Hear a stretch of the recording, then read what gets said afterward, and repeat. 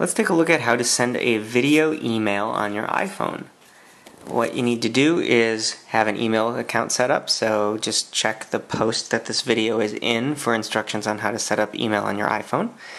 But once you have that all set up, you just need to go into your camera app right there and do a couple of things. Now you'll see this is currently pointing at the back camera is currently pointing at a napkin holder on the kitchen table, as you can see right there.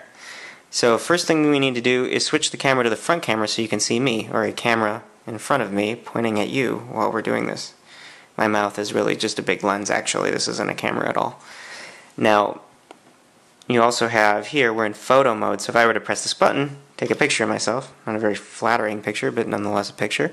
So we need to slide this over to the video mode, and so that's going to switch, and now we're in video mode.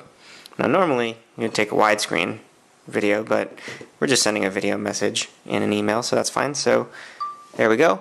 I am recording my video message, trying to do both of these things at the same time, and I'm done now.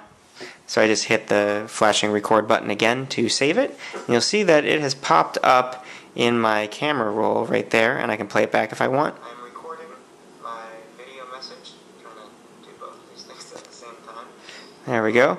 And then you can see this little square with an arrow coming out of it, and that is what we want to press to email the video. You can also send it by MMS if your iPhone supports that, or you could upload it to YouTube. But we're just going to worry about email, so just go ahead and press email, and it will compose a new message after, I guess, it prepares the video.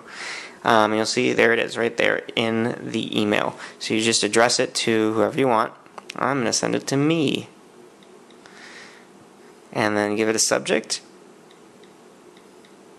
and hit send, and you have now sent your video message. That's all there is to it.